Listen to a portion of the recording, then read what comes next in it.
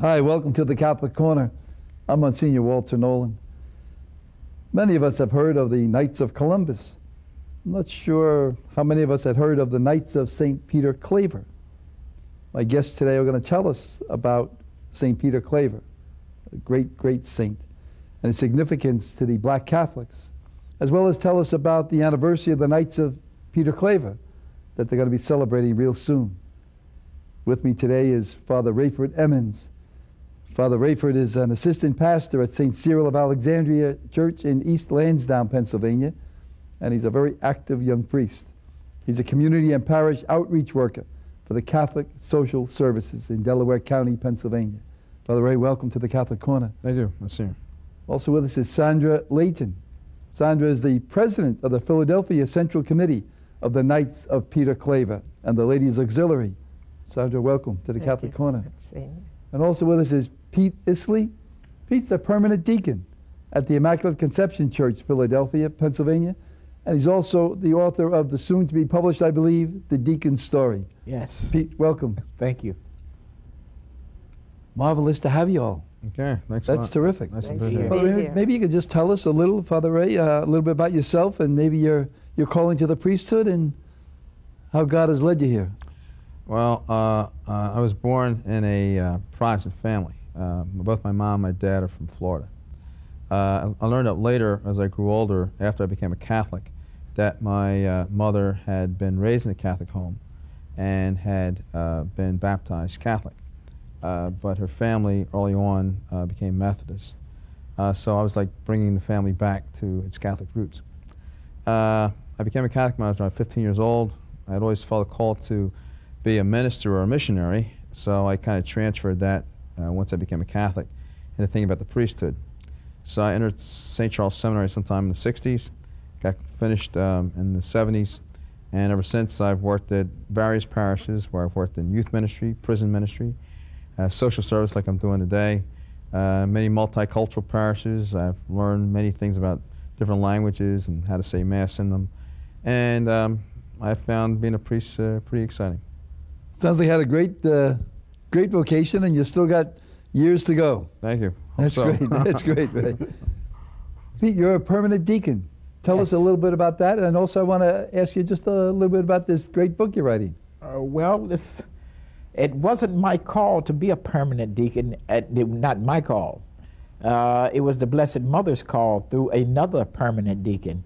As you well know, I work with the Vincentian Fathers, you know, and I've been working with them for about 12, 13 years. And this deacon would always come to me and I said, you know, you perform your duties so well and you speak so well, you should be a permanent deacon. And I said, well, no, I don't. My life is fine. I don't need that. But Mary had something else in mind. So he continued to bother me every week that he would come, and he was the permanent deacon then at the shrine where I work. And he would still continue to bother me and harass me about, you should be a deacon. I said, no. He said, well, I'm going to bring you the application. He brought me the application. I laughed at the application and said, well, I'm going to fill it out and send it in just so I can get him off my back. And I did, and I laughed when I put it in the mailbox. And about a month later, I get a letter in the mailbox, permanent diaconate office, and I open it up, you are accepted. Just like that. Believe me, I didn't even have a high school education at that time. Is that right? And I couldn't believe it. And so in September, I began to study at St. Charles Seminary, where I spent 8 years of my life out there as well. I was ordained in 2001 by Anthony Cardinal Bevilacqua. I spent 4 more years in religious studies to become a certified religion teacher by the Vatican. Well, that's a great, both of you have great stories. Yeah, the deacon's story is primarily aimed to target young people and people who have left their children, mothers and fathers, you know, and the deacon's story is basically about young people who have been seduced by alcohol, drugs, sex, the occult, and broken families. This is what the deacon's story is all about. And see, growing up, my life was anything but ordinary. And I had been introduced to a lot of these things. And so the Blessed Mother is the one who really inspired me to write this book, because she had been after me to write this book for almost, I'd say, a good 3 years. And I told her I could never do it. I could never do it.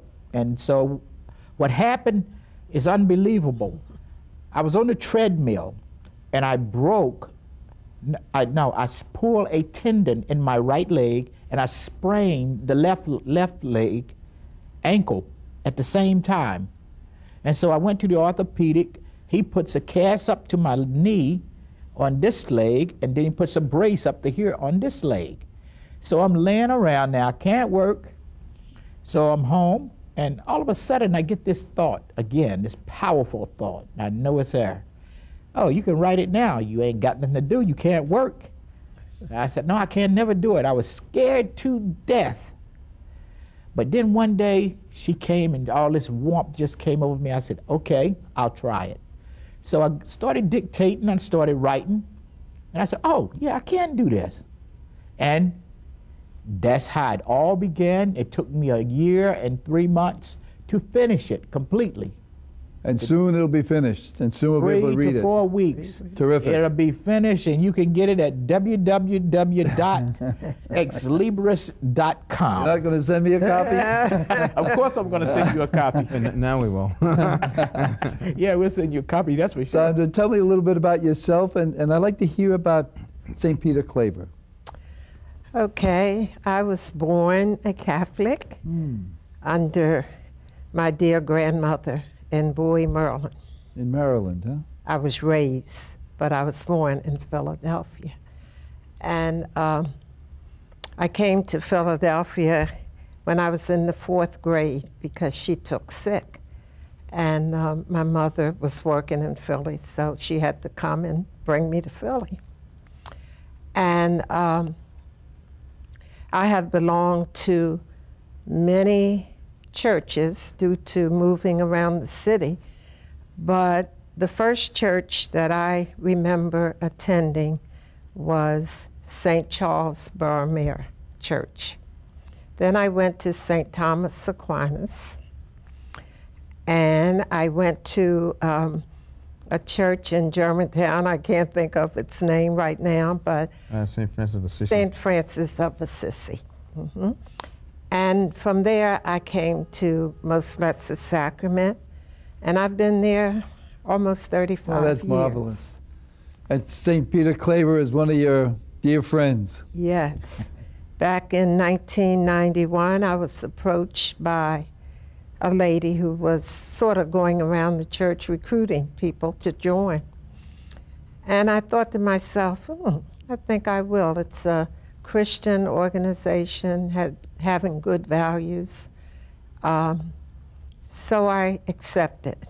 And in July, I think it was the 19th of July, 1991, we were established, our court. The men had been established in April of the same year.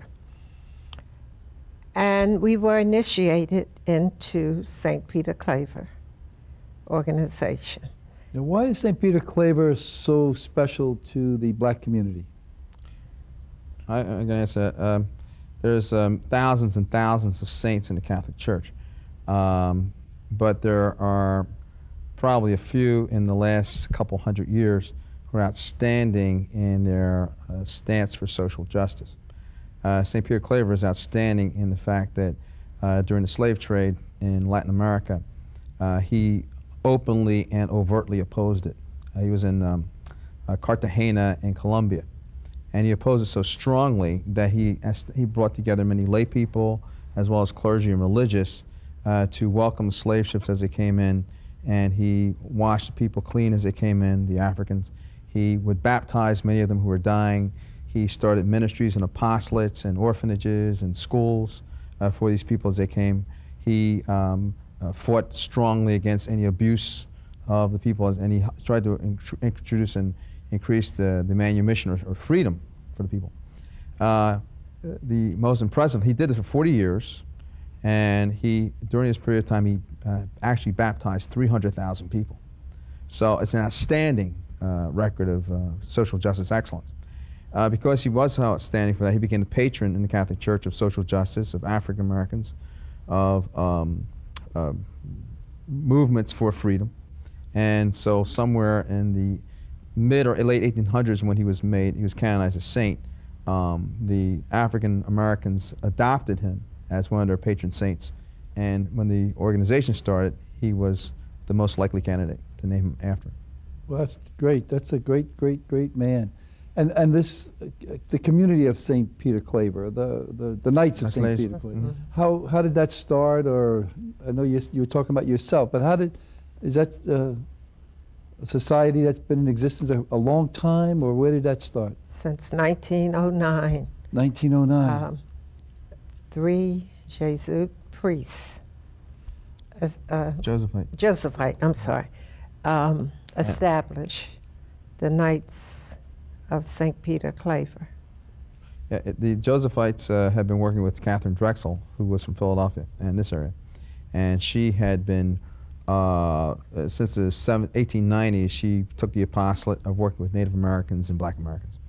And somewhere in the 1890s, Black Catholics had gathered together and had 5 what they called the Black Catholic Congresses, in which people came from all over the country to deal with issues involving Black Catholics. Was this all in Philadelphia, Father Ray? Well, one of them was in Philadelphia, but one was in tour in Washington, D.C., one was in Baltimore, and one was in Detroit or Chicago. Mm-hmm. Well, anyway, as we were developing all these, one of the ideas that came out was to establish a fraternal organization that would be for Black Catholics. Later, I developed into the Knights and Ladies of Peter Claver, and the whole idea was to provide something parallel to the Knights of Columbus, to provide a place where people can come together, practice their faith, and then be outstanding examples to other people in the community of what it meant to be a Black Catholic. And then to have a ceremonial group, which is popular at those times, Knights, and there's some like the other groups that are non-Catholic, the Masons and other forms of knighthood. They would wear the ceremonial garb and that kind of thing. The women would wear white to represent ladies, and to encourage people to have supportive of their parishes and their dioceses and their priests, and to kind of encourage people to be good Catholics. Well, that's just a marvelous, marvelous example of, I always call it the miraculous love of God coming into our communities, into our world, and how it develops. Pete, how did you get involved in the Knights of St. Peter Claver? Well, basically, my involvement have been with Knights of St. Peter Claver is basically I have spoke at a lot of their big events and celebrations that they have, because I have a history of being a very, very good preacher. Mm-hmm. So sometimes when they're having like big celebrations, they would call me, and I would accept the invitation, and I would come and speak at their celebrations, and I've done that quite a few times now. And I really, really enjoy it. They're a great group of people. They're a great group of people to work with. And they're so loving, and they show that love of St. Peter Claver. They really do. And I'm just happy when they call me, They're trying to draft me, but I'm in so many other different ministries. Oh, join them, Pete, join them. Won't hurt. Now, is that organization has spread out throughout the country and abroad? Has it, just like the Knights of Columbus, it's a worldwide organization now? Yes, we're in 24 states. And we recently went to Colombia. I think it was Colombia. Colombia. Yeah. Which is interesting, because that's where St. Peter Claver ministered. Right. Mm-hmm. Yeah. Right. So it's interesting to go back there. When it celebrated its 50th anniversary around 1959, there were about 12,000 members. That has gone way up since that time. It's probably closer to 50,000. It used to be in 25 states or so, and it stayed, but now it's about 34 states. And Philadelphia is one of the larger ones in the country. There are different districts in which the nation's divided into. And one of the larger ones in our district is Chicago, but right after Chicago is Philadelphia with 500 members. and 10 different courts and councils. Now, what are some of their activities? And you said social justice, so I'm assuming that that's the very basic, context of what they do and what the folks do. But tell me something of what... We support our pastors. That's always a good in thing. The church. We support those pastors. And we also support charitable causes, like the NAACP. We support them. Urban League. Xavier University. Xavier University. We also support this, a national program, which is the Sickle Cell Program, Soaring High, Human Development. Soaring High is a collegiate program that tries to get scholarships for young people and tutoring programs so that young people can qualify for college and to encourage their college attendance and doing well in school. Why it was started in Mobile, Alabama, is that correct? Yes. Yes. And was there a black community already there? And did it spring up like grassroots, or somehow did it come from Philadelphia and go back and go down to Alabama? I think the history was that there's a lot of black Catholics in the South, okay? And especially black Catholics who lived in and around Louisiana, which is very Catholic, Texas, Eastern Texas, and Alabama and Mississippi, believe it or not. And because of strong black Catholic influence, especially because of the French and French Catholics, French Catholicism down there, it was one of the best places to start. New Orleans was a major. In fact, way back, I remember about 20, 30 years ago, they were doing statistics of black Catholics around the country. There was something like 200,000 black Catholics in that geographical area. So when they started, plus Catherine Drexel had many places there, as well as the Society of Divine Word and Josephite priests. So it was a great place to start, and you had a lot of people there, and it started there, and then now its headquarters is in New Orleans. In New Orleans. Tell me about Philadelphia, though. Who started it there, and how did that start? Well, Sandra, it looks like you're going to tell me the whole story here. Yeah. Back in 1986, we had our first council and court established in Philadelphia. And it was stationed at Most Precious Blood Parish. And this year we're celebrating 30 years anniversary of the establishment. And we have maybe about, I would say maybe a half a dozen men and women from that original council and court. And in November, on the 3rd of November this year, we're going to be having a banquet in their honor. And we will be inviting them to the banquet. And hopefully we will have a good guest speaker for that.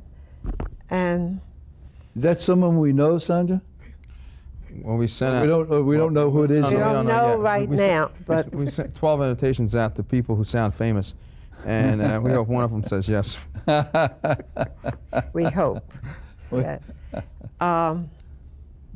So from that first council and court, we now have 9 other Nine council different and councils. Well, it's 10 altogether, including that one. But are they all like based in local parishes? Is that how it works? Yes. Just like Knights of Columbus in a sense of. Yes, exactly. Same general. And we turn out at various parishes when the pastor requests us to do so. We turn out at the cathedral when the cardinal wishes us to turn out. And the Mass most important is St. Martin de Porres Mass. In November, we turn out men, the ladies, the juniors, and it's a big Mass. Yeah, that's interesting. We do have junior knights and junior ladies too, junior daughters. Junior daughters. So young people between 18? 7 and 18. 7 years old and 18 years old can participate. And it's basically trying to get young people interested in some of the same things the knights and ladies do, and actually kind of get tied in an official way with your church and parish so that you develop leadership skills. And hopefully one day come into the council and courts. As a full knight or a full lady. And to do the great work of social justice and sometimes just a friendship that bonds them together and gives them support and gives them hope. Well, one of the things we're doing is also the spiritual side too, because along with being a knight, you have people when you die or you get sick will visit you, will pray for you. We have liturgies throughout the year, since I'm chaplain, to recognize individuals and pray for them, deceased members and that kind of thing. And we do things like we have retreats. The thing is to make you as close to Jesus Christ as possible, because he is the knight of all, and then to internalize that in how you practice that in your parish and your community.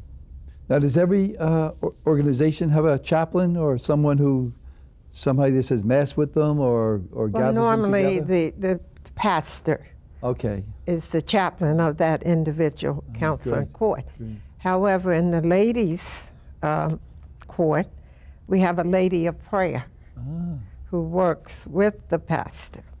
Now, would that be Sandra? Would you be a lady of prayer? No, Monsignor. I know you pray, but that's the title it sounds like. It sounds like, don't say no. I have been the Grand Lady Okay. for about 8 years. That's terrific, huh? And now I'm the financial secretary of my court, but I was elected the president of the Central Committee. You know, I love history, and I know some of our viewers love history. Can you tell me a little bit about Catholicism in your community, the Black Catholics, in Philadelphia or Pennsylvania? Where did that come from? Was it from down south brought up? Or tell me a little bit about that history. The interesting part is that a lot of times people think of Black Catholics and the Black people in the Catholic Church, they think of it as probably a very recent history, maybe the last 30 years, 40 years, 50 years. And what happens is, if you have a view of world history, blacks have been in the Catholic Church since the very inception of the church, mainly because it started in the conjunction of Africa, Asia, and Europe. St. Augustine. St. Augustine. So you had African saints all up and down northern Africa and Egypt and Ethiopia, all kinds of places. Okay, and you had also had mixed race populations too, where people are a mixture of all. So Black Catholics have been there from the very beginning. When you come to the United States, some interesting things. There was a historical thing where someone said, did a book called They Came Before Columbus, noting that there have been black Christians who had left Africa in the 3rd century and had come to the Central America. And they believed that among things that they taught the Native Americans there was how to build pyramids. So many of the pyramids come from people who were from Phoenicia and West Africa. Then we go on with the earliest Black Catholics in modern times comes with Pedro Ninan, who comes with Columbus, and then we have people come with the Spanish, and most recently in the United States, in the English colonies, we have Black Catholics who've been there, came in Maryland, first as bondage, and then later as freedmen, and then somewhere around the Haitian Revolution with Toussaint Louverture in the 1790s, many more people come to the United States, increases the population, and as the Catholic Church spreads, as the United States spreads into the French colonies, they find Black Catholics are there. Today, when I first became a Catholic, there were probably about 800,000 Black Catholics in the United States. Today, there's about 4 million. Well, that's terrific. And that 4 million, they're not all part of St. Peter Claver, though. No, but I do understand you're having a big anniversary celebration. Yes. I'd love to hear about that and tell our folks about that anniversary celebration and activities or bus trips or what's going on. Well, as recent as this past Saturday, we had a historical bus tour, and Father Emmons was the narrator, and it was a very good tour. Those that didn't go missed it. He'll run another one then. Yes, Okay, we hope to. We're also looking at doing something where we're having fundraisers. We're also having a celebration, a retreat, where we celebrate Black Saints and Martyrs. We're also having a recruitment day with something called Unity Day that's done on Philadelphia Parkway, Benjamin Franklin, and we're going to be passing out literature about the Knights and getting people interested in joining us. Is there going to be a big celebration? I mean, you have a big mass, a big party, a feast, rent out the hotel and have a banquet? November the 3rd. November 3rd. 2007, we will be having a banquet. Currently, Father Emmons is going around to each of the 10 parishes doing the Mass or celebrate the Mass, and we're using that as a recruitment effort. And we're also giving out certificates to each of the course and councils for their years of participation in the Knights and Ladies. Now, can anyone participate in this celebration? You don't have to be a member of St. Peter Claver. No, we are inviting other people, religious, you know. Yeah, if you got $50 and you want to buy a ticket, buy a ticket. We'll be glad that you get a free come. book from Deacon Pete? You get the free book. We'll pay for that, but the $50 we need. Did you guys get a grant from the United States Catholic Conference of Bishops for some of the justice projects, the literary projects that you're doing? Is there some grant that you got from the U.S. Conference of Bishops? Well, I do know that nationally there have things been going on. They've pushed sickle cell anemia research. They've done things that have worked with the Catholic, the Campaign for Human Development. Right. Those are national things. Nationally, I think they also sponsor young people going for World Youth Day, which is done. Sometimes they sponsor kids going there.